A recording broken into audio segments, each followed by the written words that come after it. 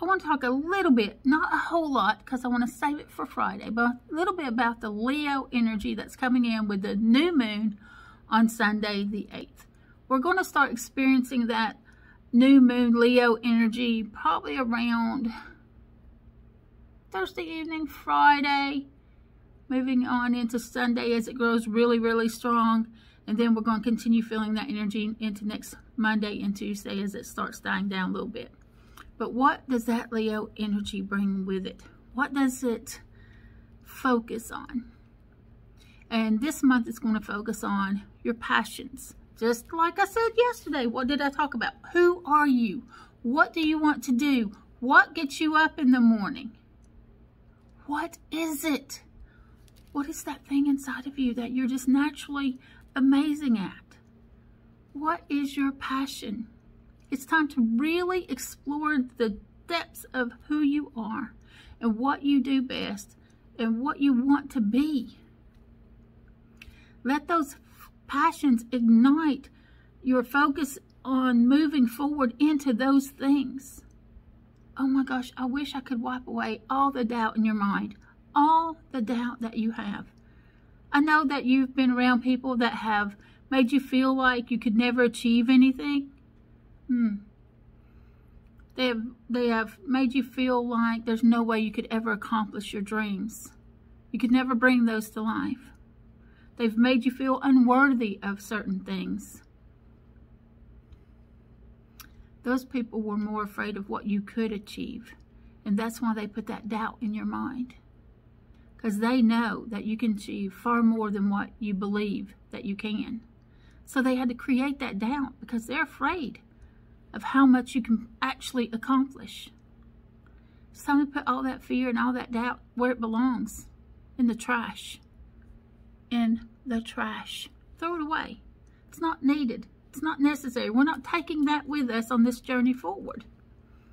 It's time to really explore what are you really truly passionate about. And I feel a lot of people out there are mixed up. Like they're so confused. They don't know if they're coming or going. They don't know where their passions really are. And I do get that question a lot. People come to me for readings and asking, you know, what direction should I go? What direction do you feel pulled in? Where do you feel your best? What are you doing? It's a very simple thing. When you feel your absolutely best, like you are on it, like there's no stopping you, like, God, I am just so good at this, whatever this may be. Is it baking? Is it creating something? Is it something to do with electronics and computers? Is it programming? Is it gardening or healing people or just listening to other people? Is it giving advice? Is it building? Is it carpentry? There's so many things in the world. What is it that you are really good at naturally? Expand on that. When do you feel your best? What are you doing when you feel like, I've got this? Like you don't even need to think about it. It's like, you know it like the back of your hand. What are those things? What are those things? Because if you have to force it, let's be honest. If you have to force it, it's probably shit, right? And we don't want that anymore. We don't want to have to force anything. What comes naturally to you? Write it down. Pay attention to those things. When you're feeling your absolute best, like you're on top of whatever it may be. And then expand on that.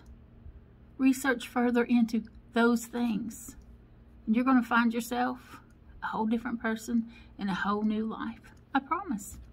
Have a great day, everyone. Remember, you have the power to create the life you've always dreamed of. Yes, you do. Get outside, touch the earth, cleanse your space. Come here. Come here. Right now. You know what to do. I know you've been avoiding it. I know you haven't been doing it, but you need to do it. Meditate. Yeah, do your meditations. And remember this, Wyatt, a wolf, raven, and spirit, we're sending you unconditional love. Mwah.